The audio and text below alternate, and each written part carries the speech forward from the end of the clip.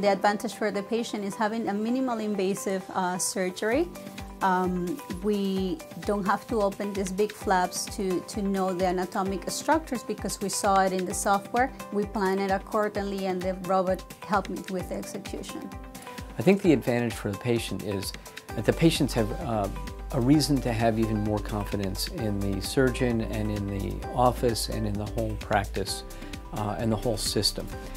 Implant success is a complicated formula, and it really depends that the implant be placed accurately at the right depth, at the right angle, and that there's enough bone surrounding it so that it can stand up to function for a long period of time.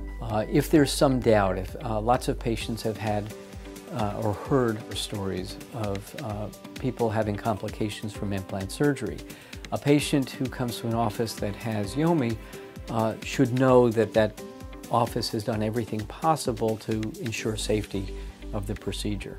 Because we're able to do this much more precisely and know exactly where we are in real time based upon a 3D scan, a CT scan, in many instances we can make tiny openings in the gum or sometimes none whatsoever because it's physically guiding us to use every bit of the patient's own anatomy.